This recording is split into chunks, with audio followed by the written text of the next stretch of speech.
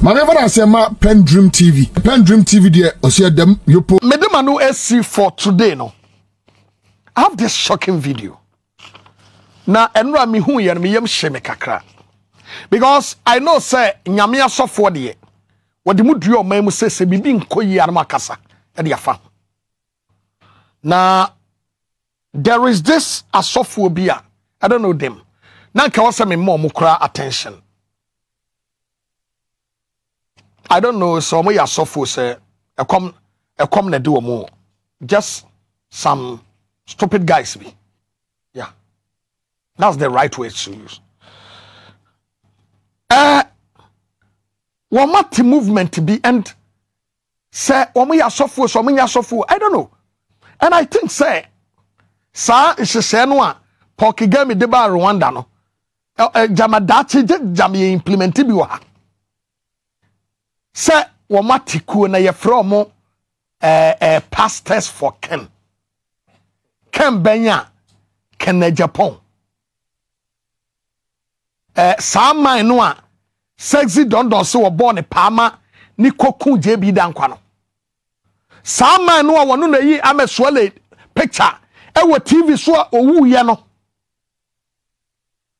Canada Japan no a wonu woni tire wo kroma no a wakasa bum bum bum bum sasa bi obi a wagimie no. Wono ya te pastors for Ken. Modi amon hwe no na mekirem kra nye de. Sra MPP for mpanimfo.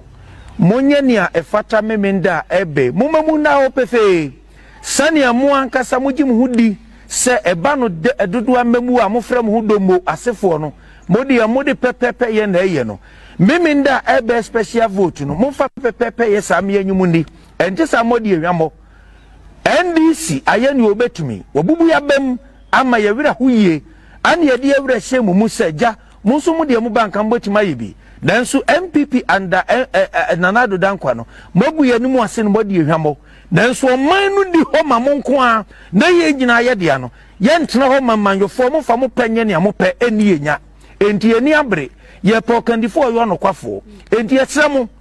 munya mfom so okra modi e muma munya fan so manfo koto aba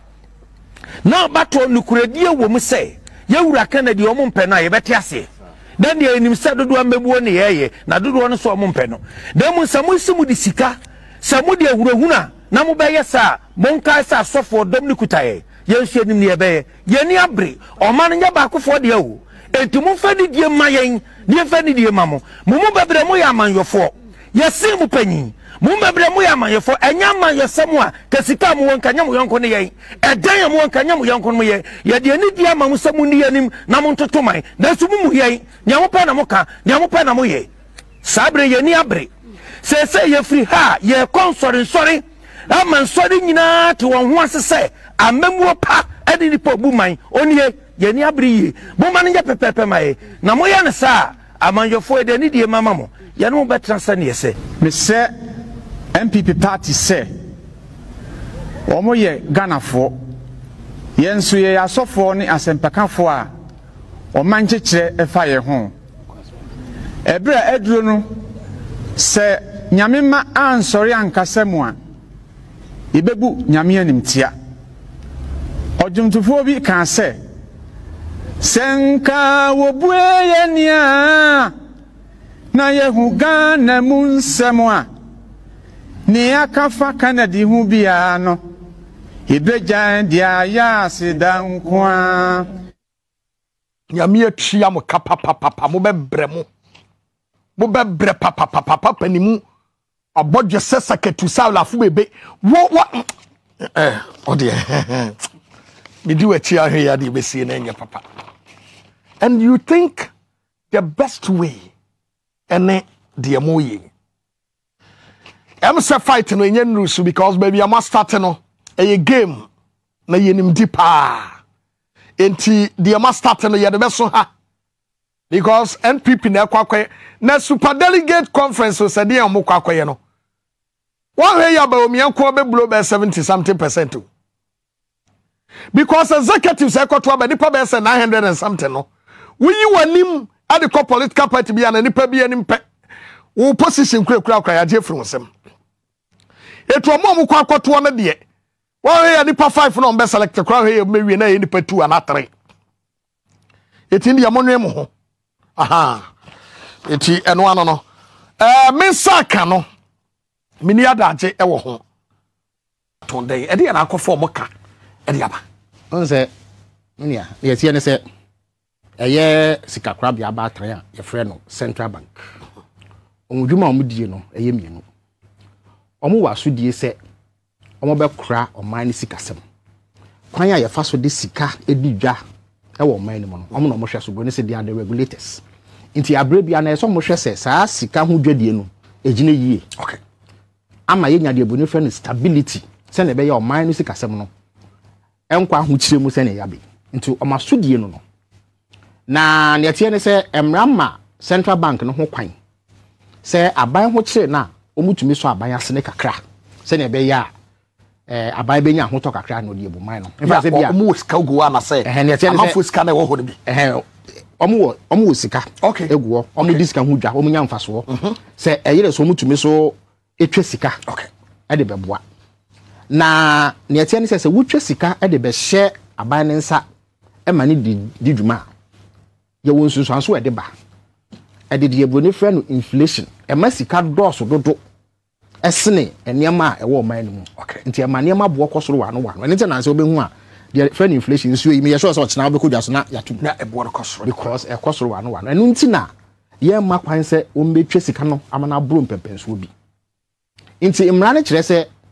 sɛ Bank of Ghana bɛbɔ aban ne bosia. E wɔ sɛ bosia ɔde bɔ aban no. Sɛ yɛsese afi etwe mu no akon ma sika aban ne nya ne futuo mu a. Ye kyemu ɔha a emu enum pɛ na wo se sika a omde bo aban bosia no ɔha mu nchichemu enum 5% of the previous year's revenue saa na mra na ma ho kwan se Bank of Ghana no tumi yesan se bia ho kyire bia ba. Okay. Ye wa abem no 2014 omo boye bosia ba saa bosia no ye tuai isase na enya bosia na edo so dodo enya owo bosia so atmasi ye tuai ye bo bosia kra ye tuai yes I so tuai enya akyede. Oh, okay. Ya de bo abosia na wonya bia we bia na mfa se ese otie adwumayefo ka na mom na to a wo hwe ni mu se won sabeka no e medu yi se bi untumi nka nche adwumayefo no se omo nkobua na nti omutumi bo abosia kakra na wo de ama adwumayefo no na se eto na wo je ne ba wo de omade amom na ye fe no overdraft ya bosia enche no wetia aka. Okay. Nti ya wa be mom ye 2014 zo man ye ba tie aka because na emra se enti amra na afesu na no so. Okay. Na emra no so san kyerɛ sɛ emra de te Bank of Ghana nankasa no kyerɛ sɛ sɛ bibi nti aban ɛkɔ atoroyɛ nkyɛmu na ahokyerɛ ba ma ne boro so na ehu kohia sɛ ɛwɔ sɛ wobɔ ne bosia no ma ne boro 5% na America na enema mi na ɛsɛ woyɛ ɛwɔ sɛ ntempa na no ɛyɛ finance minister no ɔkɔbɔ parliament amane sɛ 5% na ɛwɔ sɛ nka mensa ka no weni nti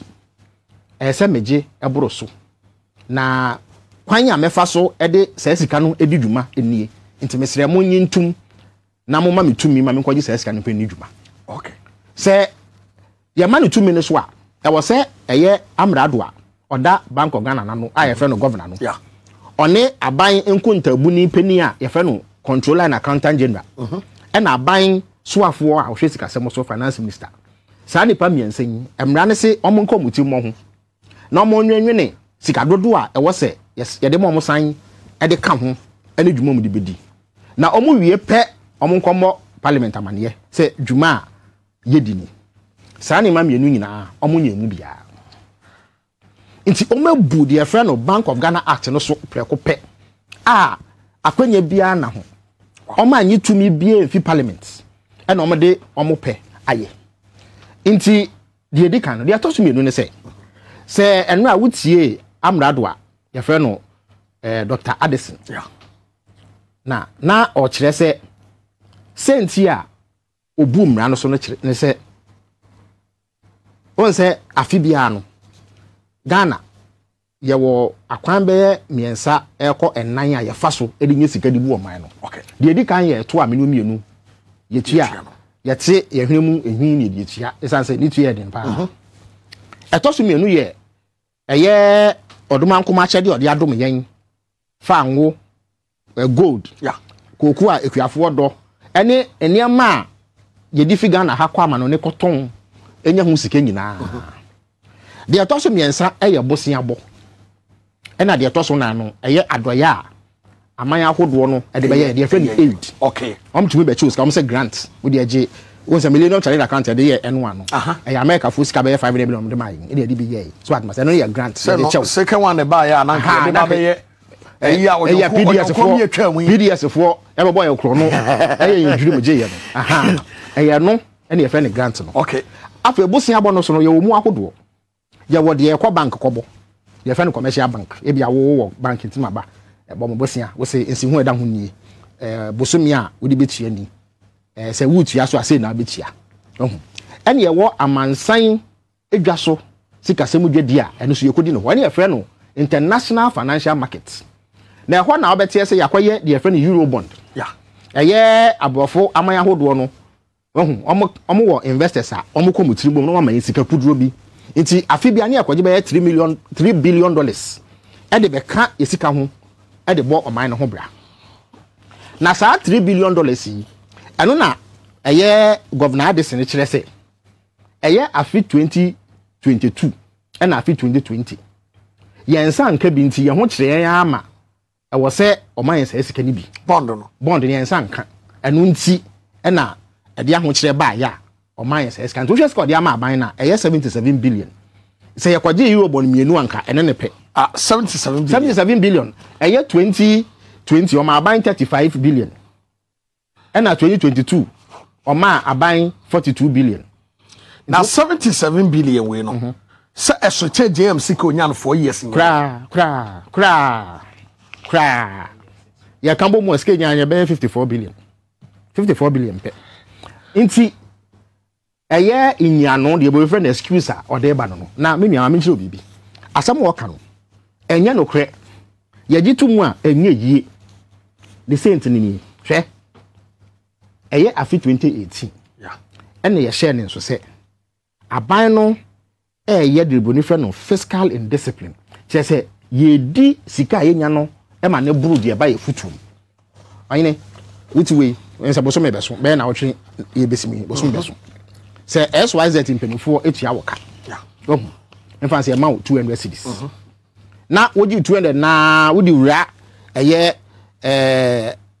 edidie bia restaurant akwaje eduane ne nam to the tune of 150 Ghana cedis na ka 50 na de kofi a obetimi de ahwefi ntumfa ahwefi na mom no se wokoto wache 20 Ghana bi na wudi na de aka no kofi obetimi de ayebi kakra na me boso me yetu aka no na mkwaje iska sa de tie se sika no so wan hwe so yie e wa abra September so ye bie school nkwala be ko school e se auto exercise book to uniform se be e se wo bo maame no so akoma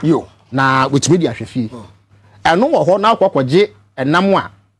ebi mada na wo wi a titibiare wo betumi e de ahwefi nti 2018 ekọ ne wi e na ehun ne se aban no odi sika ma na bro de ba ye futu no so nti enya de bonifa ne deficit a eno no ye nsonso ne ye da foto a ye wo ene sika ye de bo man no ho bra 2019 so ye hye ne nso saa se saa no mo ye afei eka ye de no so no mo bo bosia ndo nti bosia no na ya tra de bonifa ne threshold a ye kire se se ye hwe usika no ne ke usika sem ne kese a eye na ye de toto eka wo de ho a eni se eka no etra ohanchemu aduoso 70% of total GDP. Oh, okay. By 2019 na atra by 62%. E kwa 70. 2019. Inte ho no wo be kayo mampani ma ba ntembe ball eye Akufo Addo ne ba omia ene kanofura ata kokose. Omonya ahwe yie na kwa omonam so no etro ede be ko ose yie mu. Omo si o de bi ye wonim de ye nko IMF ye wonim de a ye di bu oman. Ena yesi yo ye de mu na 2020 bai ena covid ya ye kodi ewuo e ba mansan nyina so ena bi kan ye covid bai ne ya ye budget teda ya kire kwan be fa so enye sika na ye di bi so abo oman no ho bra na mo san se covid bai ni tina aban no sika wa ye so beje na fe no na onya esan se adwuma kuo bi anya adwuma na port kra ya tum ne ade amanfo ntu kwan ne ade nti dwadie kra nkoso ena onya eto e de abobra enu nti no minister no call parliament I catch a parliament say say COVID abenint no mama men sakra nkuntabu a me de bra mu no mu na sika e benya no enu de meka ne kane no na mu ne benya ne sei enu nti no me so me de sei be di dwuma na mu mesre mu esan say COVID aba di ahocha kra abenint no me di sika no ma na aburo de menya no so kakra nti me bo sia kakra ka wonti e de sinto beba esika sem no mu na mu no e se mo wa me kwan ma me ye esan say anya saa o man no e bebo COVID no e be bra yas e na parliament wo akonya wo esan say atore enchem na aba nanso wo be se ne nso a me se me gina as parliamentary candidate for ANDC yeah esan say na abato wo benti no sika ye nya free COVID mu a amanfo de bebo ye bo se de bi ye adoye na e bro 35 billion sa sika no omudi no fu 35 wo ho na obi a sabi ono anya na de so ko bo se ana ya se no 4000 5000 esan so ye MPP so ka say Felicia Tetia oye MPP first vice chairman wo eye esrem mantem about be cast on no onya 100,000 one sika no 1 billion 1 billion no say nya another 70,000 na no kra no am say odekobua party adwuma eno na e COVID sika e wo say nka buy no e de bo man no ho bra it is sa e no de ye no mo de pe amanyo semu fa so pe no mpeso mo di wini abato na amanfo e ho yo amode no mkoto abama wo nti no mo jije sika e ke bi ba ho nti ya to aba ni wie ya yebu nkonta no ene ehu se sa amina donko bia beda oman ni sika semu na ne tie ne se senkeba ne sa na wo ye badwemba na wo ni mode na wo bu oman hwehwe esika semu so a nka e wo se sa bre ne pepepe no mu se da bi ohawa ba enu nti no ye ko IMF no ma boa ye no ma so yensa ene omo a ye nyomu di dwa aye from investors no enya kasa kire se ne be yo menya ye ho abotre na omo entu ye so sa ama ohawa ama ye so oman ye inti omo a ye ko Eurobond ko bom bosia ye from foreign investors no yeah omo de omani ehwe ehun se da bi ene ama nkoyi ye hwe 2018 2019 2020 ene ama nkoyi but 2020 de COVID inti de mo me nya ahwe ye kaka ne yenhwe no mu susu se akoba ne saa no aban ne beye de frɛ no eye fiscal adjustment ne ya kire de se e se na me ka kire wo no woje wa ketia no ebi ana wa hyehyɛ se esan se kakra bedi ubotom nti wo beye mesem nti na watwe bia no bedi fufuo ni abenkwan yeah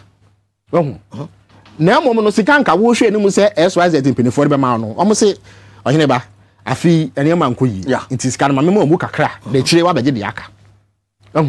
so wunya no a esan se sika no so dodo nti eye fufuo ni abenkwa no wa yesen ka bedi no kwesi ade bia no sisi ana ese anwamo ene sadi na ese wudi pepepe ne enja ne se wa ya sha ye dura wo de shan aben ano so atmas nti sa abra ni bi na ese nka na aban no bo ese nka edi kan no ote kwan yo fa so edi esika no edi dwuma the effect no non essential expenditure eye sika se ye hu hia ebi ti se wo tam Ghana sika 30 million de ko han ewiemu hyen se wo kwa abochi mema ko di dwuma ebi ne se wo tam $58 million se mi ko tu amena e wo nkramantem mo se mi si asore dan ebi ne sika die basa na afei slogans eye programs bi mo ya won se de hunhun faso na so da bi o mo tu sika gum planting for food and jobs hunhun faso bia so o mo se 3 billion ko na so hunhun amu faso bia yenya ene ma bo dia na eduane bo dia na eye nti e ba ne saa no abofo no hu se aba ne ye kra so be saa fiscal adjustment no ana afei wo hwe ne sika sem so a no kredie nim nti 2021 yako bond market wo si yako je 3 billion bi aba senti a mechire mu ne se eye Addison say saa sika na ne yenye nti no e na obo aban bo sia saa amani boom ran so nti mechire mu 2021 yako match yakan budget ni wi ra no ne yako no abofo no de mai o mai $3 billion oh okay say yen famra yenim se o hawo musika sem ni yenim se COVID nti ye so mo hwe ye de 3 billion ma ye no eni na no ani nansa ana finance minister kan ofrata sanko obiom se okopɛ $1.5 billion na o de be den biom ana ebo abofo ni brim se da bi ne atie ne se wunni no kran kyerɛ yen wusika sem amana da wusika sem no won kan mu no kran kyerɛ yen because you know say you already 3 billion aden na wo beje 1.5 billion biom ntakoba ne sa no October 2021 ana abofo no si gina se kapra ya bom tokro mo ya musia biom esan so ma hwe hu se on boy abosia na sa afi 2021 no hwe eto a yegi ye nyina no emu ohanche mu edurokun mienu 92% ene yedi ko tua e ka na yedi na ohene ba wo waje aketia now the mu yama 100 cities say aketua now the 92 cities ekotua eka wo dia wo di 8 season ekofia akwohwe nkwa David ntumi ye mewe nti se wo kwase obi mu obosia nipa no hwe osika se wo tia obosia nti abofo no hu se ombo obosia ye ntumi ntua enu nti no Broni beka say they shut us out of the international financial market nti omo se omo ne ye ninsa wosuo biom agye se omehu se yadane nkwanta ye ne ya ebe kire sampa ye betumi etua sika omo de maye no saa bre no na se na baomia sabi owo sikasemu nimdie sikasemu badwene ba nko be hye se ye nko IMF ni mu ne ya unim ne IMF nko meye nka investors be hu se IMF so ma ye se akwalati fie na odi enyamo ho sem na ne papa ba no hu so kita ba nti akwala no ntampa na nye obi na betu no fo se onye ne niam ono betu no hofo ono betu no hofo nti IMF ba on be hye okete se usikasem no tutu ni ye enye saa ometwe omotwe omho pe usikasem no begu because obi ani wonni nsawusu obi nti se nko ko IMF no 2021 na nka investors ni be hu se okay ewo mses kasem na kwa achew de nanso IMF abai de kire se eniema ebeko yi ane sa omanye nti omanye sa no abrofo no hu se debi ade ne kono se 2021 omo de 92% of tax revenue etia eka ye de ne hu nsi hu pew yenya eye 55 billion se eto a yeji ye de mu 52 billion ene kutua nsi hu eda eka ye de hu keke nti na aka 3 billion pa ye de boye ho bra nti abofo no musa no musa da bi omkoso boye bosia enye yi afi so ne etene se won se ye wo euro bond ayeji eno no yeji na fibia ene ye wo de bonifa no domestic bonds eno no ye ga na he ya ye krata de ma fa usika wo no bra na je krata ye di adanse se wa bond bosia na brese no metua wonsi hu sei na bre ne so a me de dwetire no ebe ma wo saa de no so abofo betobi na omo ba omo de amano ni sika na beto na ye no anane no bank of Ghana agese no anane no cedi e de ama ban so veni dwuma na hye dan won se e wo mu se no waye hye se bia o de abo obosia mfie no mechi na betua na mom de bi obeba se openi sika na se o de ma ne nim ya hye dan ho no okay aha inti abofo no hu se sika sem no se no we ya free 2021 late 2021 to 2022 and o me ye se ye ntwen ma ne nse kra sika ye de amam da no kra ne ye ba beji into the friend capital flight Bank of Ghana say okobo sa abosia ne ba se na ma kire mu no ono je dollars ni guo ne de idea for different international reserves and ye de kra ne ma efia ma no ne eba okay your friend import cover te bi o ka so ye wotere ba e betu di akra ne ma ba ye boso me miensa e bi meka ho but abofo no ana investors no hu se sikasem no se no by 2017 na wo ka eye sa bonds ya ye to ne Ghana ha ni nyina abomu a abofo de wom na ye 40% o hanche mu aduanan wow by 2022 infini ho no na edu 16% pe o hanche mu du nsia o ma yini nyina it is sika be $2 billion and a fee Bank of Ghana futuo mu o meje ne prekope because ebreso ya I was en ka ban ti o mo ka no normally say ebreso o mo ji interest na principal na mo ka say mo nsan fa emo mo ho bosia biom ni asan beje omo se there be ye gi interest agi sika nyesa muntumi ntia eno na ma asidi no start say bre ne ho ase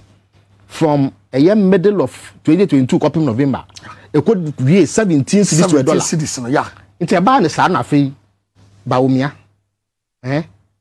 ne ho ataba nyina afọ ya na o ye hwe anyi yi eno o share say ene ye nkwa me fenya sa o man no ebebo nti enye sa Euro bond na ye nya ni nti ena ade so yes na mom e ya hwe han a Akufo Addo baomia no no se say o ye head of economic management team na wonyini ya na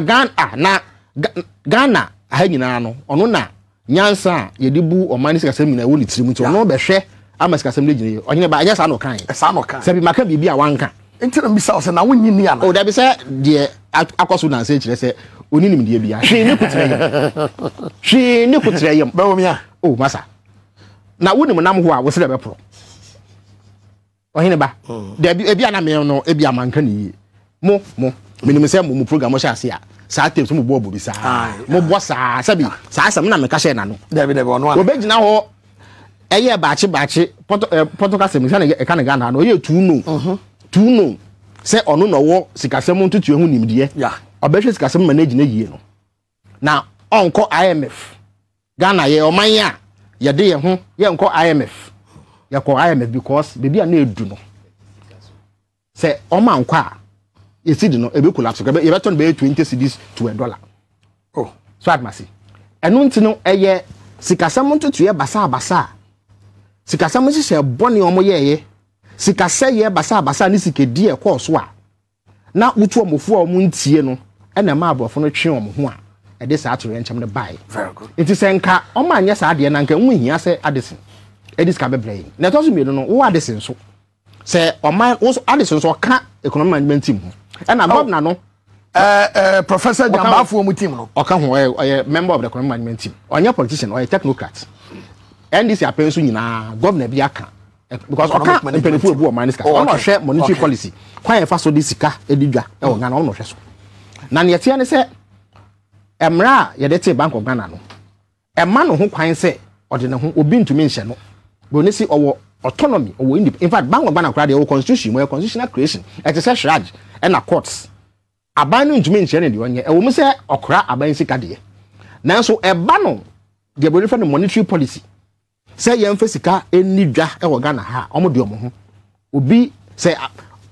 omampani yi no kra woni ho kwan so obeyi na di o de bonifa no security of tenor say na be ya onfa ehu ni osuro enye ne ye beto to omani ska semase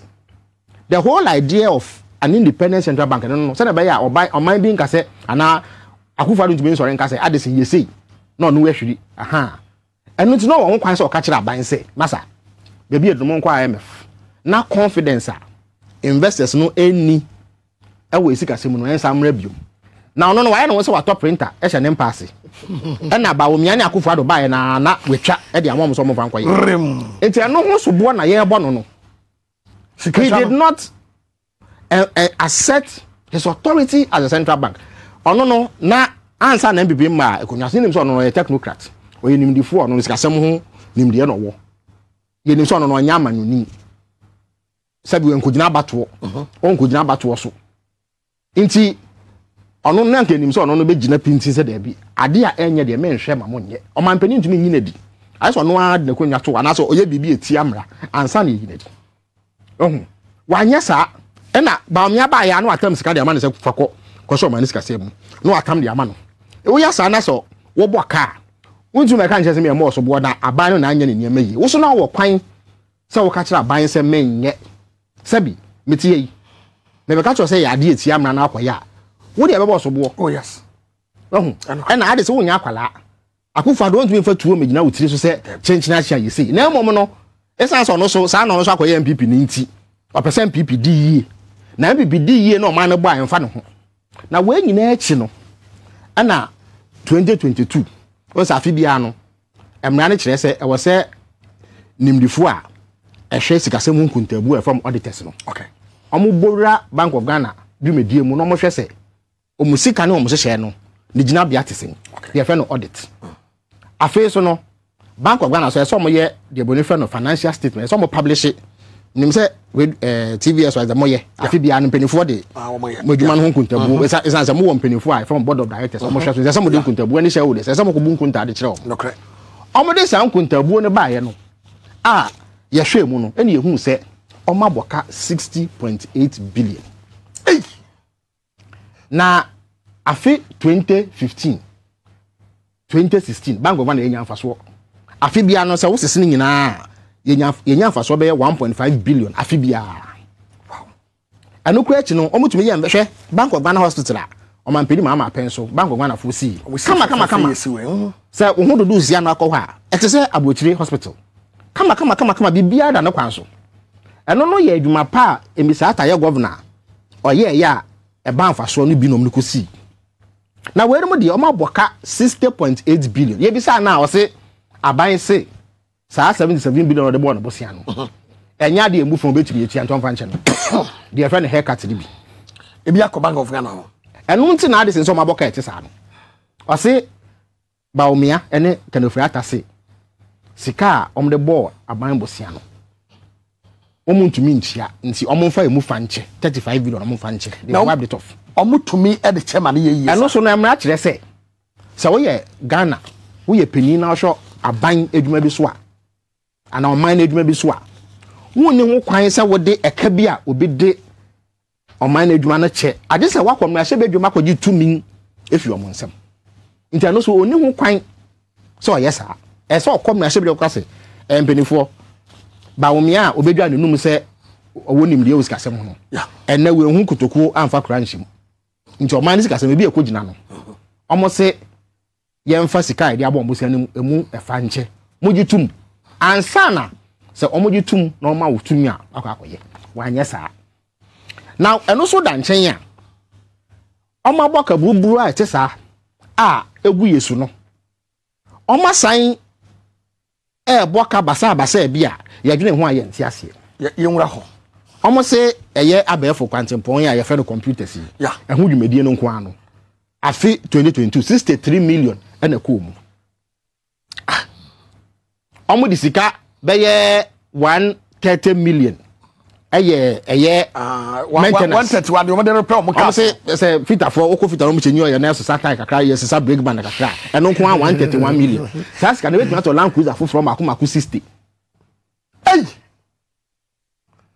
eye akwentu ke ko mutu ye no eburo mpempem bebre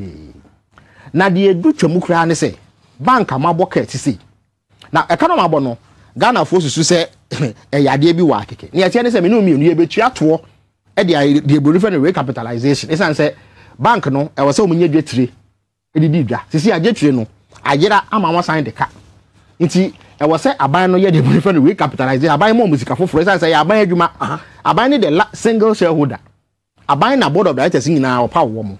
nti se wo adwuma gu a se wa na ese discussion se bi se aban so enya Akufo Addo dem no confess card be your man no e me no mienu tu a yetua no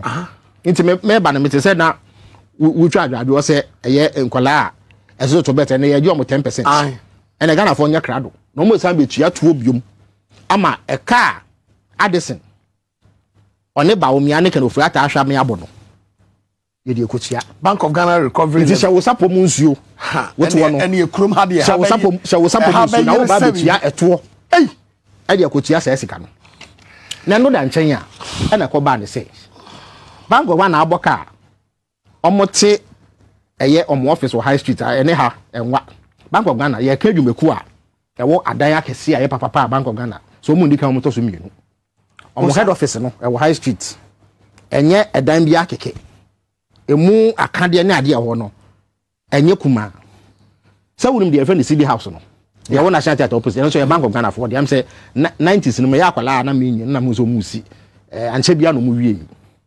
woko omo regional offices they have the best buildings woko sunyane so Bank of Ghana dan no and the best building I wo sunyane woko kuma so omo obi every region bia wo edan ya tese bi ne nyina chi no Bank of Ghana omo total staff strength nipa ye adwuma mo nyina no omo ye be 2200 nipa do Ghana ye adwuma Bank of Ghana nyina no nanso enne no ye wura mo nkrata mu no adansedi abeto dwane se omo tabri sika $250 million se omo kosi ahwe foforo $250 million sa ahwe ye omo si no ewo eye Rich Hospital na for the opposite pe ene di hwe nimu ohine ba na won se pempi nipa bi na nam se o NDC ni MPP ye pe NDC ni MPP ye pe mesle ya omo ta kapa sa kwan no rich kwan no de fi asylum ho ebe sing eye parliament no sa kwan no eye ceremonial road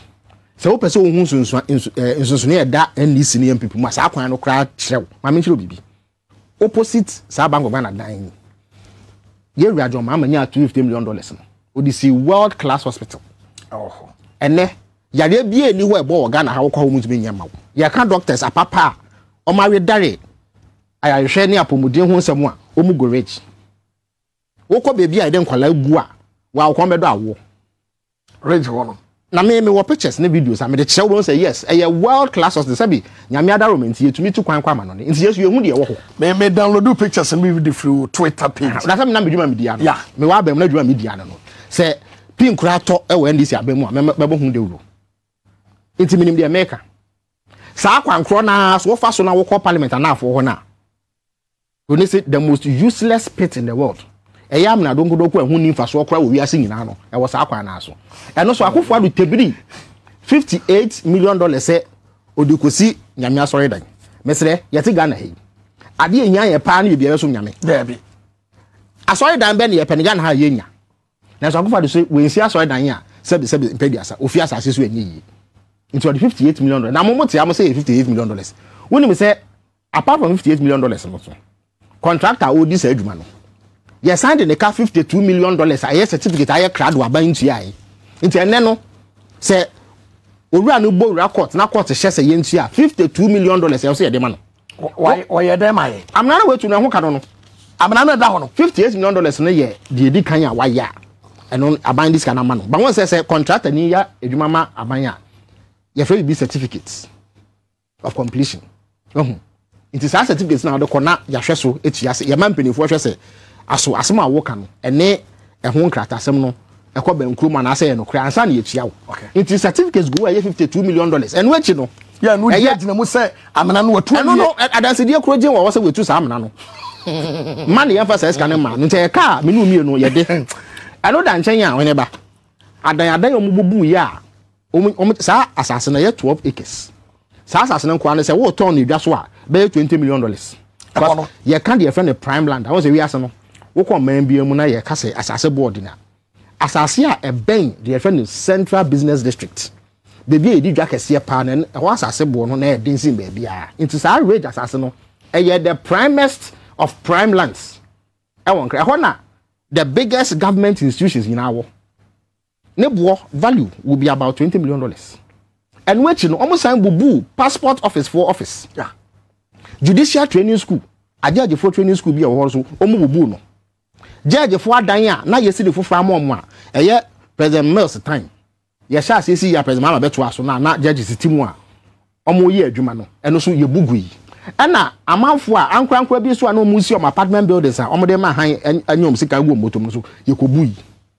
o se sa de ni na millions of dollars into car what dey na enye $58 million na we tia no honorable upon all this sen woman we nyina no esisi what that particular area no emra no se sen wo ho aban bi ba obetumi ya na ontumi nya se me makase sa cathedral mum de memfo aso ene emfa woni di on bebo me onpa mo nkase me ya sabonsam ye fo aso enye yi because ye te Ghana na nya de ehia yen no no hwe me ne wo kase se wo bowura abrodu nkwa na akwakohwe edan yankwala timu kosku a wo se befem se wo ko kena wo hu akwan ye wo ho a se wo de ka akọ ho na ka no ho nye de ne a enya de obenya utie didim untumi nkọ na wo atumi aba hwe me ne wo kase eye for 6 terms makomako nsia the friend capitation grant is ka kakra bia yetwa mankwala ewo nhyase suku na ba nhyai for 4 years textbook a enwoma nkwala kan e de esua ade wo school no aban entumi imprint bi me no ka say woni se Ghana ha ye won nkwala baburu 1 million a so mu ko school na omo te fom ana so mo do mafusu no mo de sua de me na me ka kire enye yese me na me ka kire wo hwe school feeding po de nka ye MPP for ma na ye sabi say NDC for na ye hu ye we hinti won ma ye bia at least MPP for ma wa for mo say omo man kwala aduane a omo bobosia e de nu aduane man kwala da mo di no omo so de omo ka wunti aye na say ya ma mo enwura bafa stock yeah amfa enkotwa mfoni amechira ma for say omo aban e de omo ka no e yere wo mo enra kre na omo kasa aban de omo ka 300 million Ghana cedis ontumi nti aye ahine ba me no wo ka say contractors wo Ghana ha aban de omoka 15 billion Ghana cedis onti ai na honorable I cannot do so say ya na sika bebrebe no a onya ye no de hwe lasa honorable ekopoku ba ha se obeyi masutire se kokobode nko ano omo de ka 15 billion Ghana cedis ama enu nti na fi koku a ebeto no enu 600,000 metric tons kra we no kwa ye ne ketwa wo hwe obi ani Ghana ha aban we ne ka de etwa eto kra ne se omo atamom sika e de abo aban na bosia se onyin fe ne dwuma na aban na ka kire mu pen se kapra ya bo mu tokrokra nya de obenya bi de nti omoka enu nti no ye de efre no domestic debt exchange sa hye mu no sika 100 billion ena ekodi aban ne ho a o se enya de a o de ma wo onyin ba wusi su me misa we de amano se me chi ache wusi su we hu se emrwa ne nkokora kitapoma ayo ye kire okumu hada dabi nanso enne ye beda be solid no mu gina finance ministry omo ye the finance ministry ade omusika sabi pensioners a omakwa ahunjie mu a akokora ne abrewa sabi mpedua sa omo na mu dodo omo a omo pesika kakra we omo ngasa aban mu omusika dabi omo asika omo de aba aban bosia na omo didi ho kakra no aban se ontumi ntue nti sabi omo a e woso mutu aduro hypertension diabetes sasabron de heka no omo nye bi nto na we nyina chi no abansi amena donko we no betu e de esika tidra e ya memwo bone a o mampani bi obedi se adwuma no na onsem fatada so obeti na kunya se mampani the person will not be worth the leadership of Ghana now ohineba me ba ameka e to la Ghana for na medium ho yawo esan se sa asemi ye hu kan ohineba hu kan bi Ghana for ntie ye kan ye no mu nsem nyina se na nado obeye mampani a kwan wade e befa so no enya asem kuma na nipa bi susu se o ye de na totankuru mu ne ye kaseti ano ne ye mpe na asem na wabre na waka brofo sabi wo ka brofo na abo hene kakra nipa susu se wo ni ye ho se bi mpe duasa ye hu obi a wa share round glasses da enu tina o se ekoto aban aba e de ma no e hu sunsuanso na ye ti hu eti we na be yesu ya de soronko kra de ama eti mesre o hawa ye ti wo Ghana ha no enye o hawo kuti wo enti eto de na mete se nipa bi twitwaje MPP abana na mesere say omuni nu omo keka enu nti no hene ba hwe ebre bi atwem na nipa bi bo NDC so bo se yen kasa ana meboa munya na mo kan bi oh yes say yen kasa ya man bufo enyo muti didum afi ya kasa eye dom kuma e wo parliament om de abetu dwa se eye September bosuma ye bewre mu ne de to so enum 5th September omo ye oye kire kese pa soronko kra ade abodom pem akọ eye Addison office wo akọ waka kire ne se on sorry akonwa no so enimanimu ya esan so bra oni ba wo mia ne kan ofori ata ne Akufo Addo akambo mu abo ne Ghana ha o megu yesu no ti yeso so a enye yi nti on sorry ne konwa so nti 5 September mesere omo a no mo bo NDC so bo so mo nkasa e bo NDC achi e na ye nkasa e na before na wo position ke ebete e na ma ye din dodo e na Dedi kama amena PENDREAM TV ase. Na so far so good. Say open online portal e wo Ghana. Ah nipa share, nipa follow, nipa comment here. To my best of knowledge, without any biases, PENDREAM TV.